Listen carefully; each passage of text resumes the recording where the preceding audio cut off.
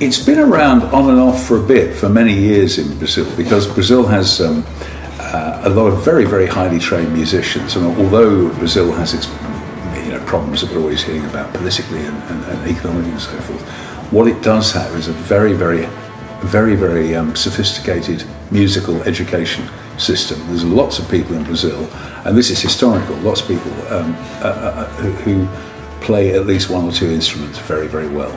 So there's always a pool of young musicians who are looking for something to do.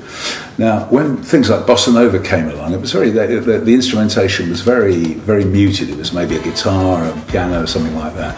So you had all these incredible horn players who were sort of scuffling around for work.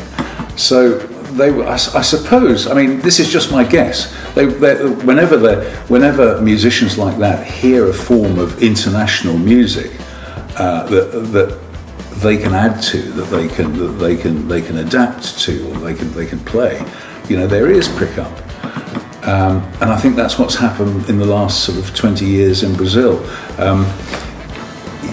The compilation that I've done here is really just there's lots more. It's the tip of the iceberg, but it's I think it's a reasonably good bird's eye view of what's happening among Brazilians. Certainly Brazilians in the city, Brazilian musicians in the cities at the moment. Yeah.